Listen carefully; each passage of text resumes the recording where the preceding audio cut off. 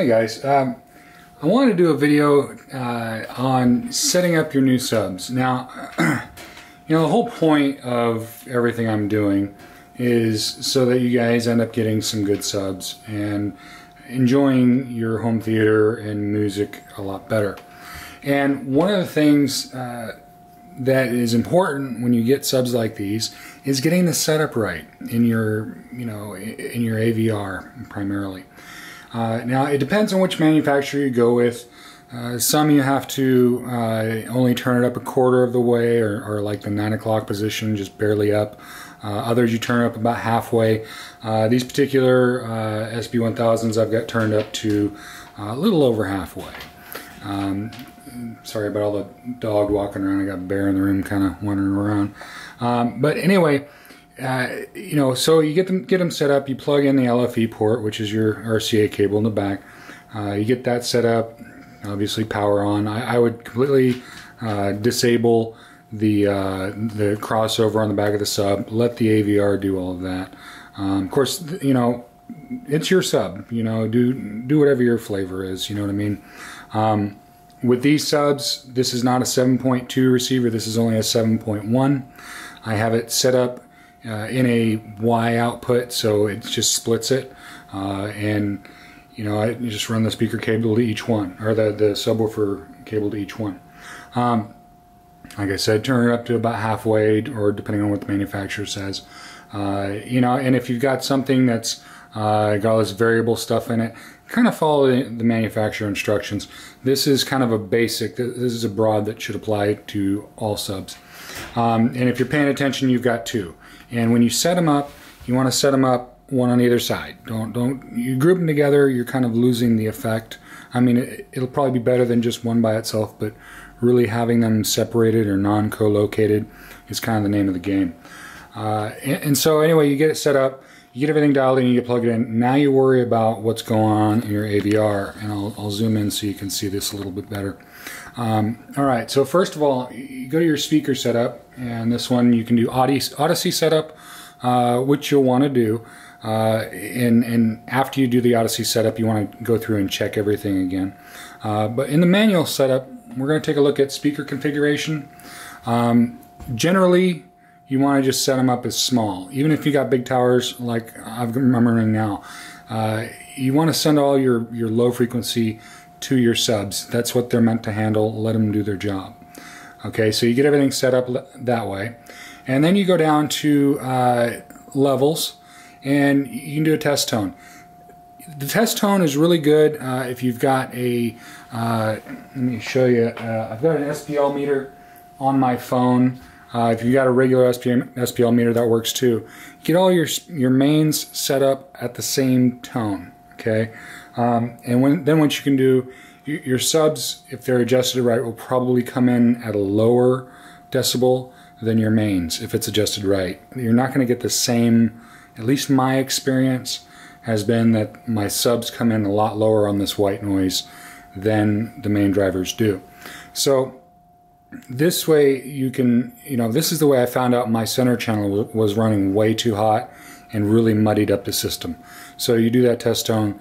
That's a good way to check and make sure all of your mains, your surrounds are all kind of giving you the same, sound level in a general area. And so that helps. Then you go into your distances. Now your AVR, if you've got the Odyssey, that'll kind of set itself up, but always check it. You want to make sure that the distances look kind of right. Now one of the things you'll notice in here is that my subwoofer is rated at a different rate. Okay, now the subs are right next to the mains. So why is my sub set at 14.3 and the fronts are set up at 12? Okay, that does something to the way it reacts, and you kind of adjust that to how it sounds to you. If you've got a downward firing sub, it'll be probably a different result on the Odyssey or whatever sub correction you're using than a front firing would. And that's just a matter of stuff bouncing off the walls. But anyway, if you don't have Odyssey, if you just measure with a tape measure from your main listening area, this will do a lot for making your system sound better. So that's the next thing. All right, then we go down here to crossovers, but I'm going to go down to bass next. Bass management, this is an odd one. If you set it to LFE plus main, particularly on the Denon, it's not going to change anything when you set the speakers to small. What this does is when you change it to large, it'll continue to send the same amount of low frequency to the subs while also allowing the mains to get full range. Okay, so it's kind of like a double bass setting. You're getting more bass output, but even with towers like what I'm running now, it's not gobs of bass, so it's not going to make a huge difference. And when you set these to small, the LFE main doesn't matter. But if you set it to LFE main to begin with, it's not going to make any difference when you set it to small. Okay, so the next is the crossovers. Now, right now I'm running at 110 hertz. Okay, and this depends on my flavor and my mood. A lot of the times I just run this at 90. One of the benefits of running dual subs is that you can run the crossover higher without getting localization. Now, if you're thinking to yourself, okay, I've got, big towers, they're meant for lower frequencies, I can cross this over lower. You can, but you're kind of robbing the sub of its meat and potatoes. That's what it does. You can set this at 50 hertz or 60 hertz or something like that, but you're taking away when the sub comes in. Okay, so I say a baseline is 80. That's generally where you want to be. I kind of prefer 90. It's just, that's my flavor. You know what I mean? That's where I like it. It doesn't mean it's right. It doesn't mean that if you want to run yours at 150, it's wrong. Go with what sounds good to you. You know what I mean? But my recommendation is give the subs as much as they can, as much as you can, so they can do their jobs. Okay. And if you want to run, your mains, your towers, if you want them to get more bass, that's where the LFE plus main setting really comes in. It'll still deliver all the full range content to your towers, while at the same time not taking anything away from the subwoofer output. Okay, so that kind of gives you a broad overview on the things you want to set up with your sub. Another thing you can do is in the test tone part, which I kind of glossed over, you can turn one sub off and then get a reading for the decibels on your SPL meter, whether it be on your phone or whatever, and get a reading. And then turn that sub off, go over to the other sub, turn that one on, and then you want to match that reading. So if it's, you might be surprised it'll be running a little bit lower than your mains, which is normal. But you kind of want to match them at an even point in your room. Your main listening point, you want the subs to be kicking out roughly the same white noise level.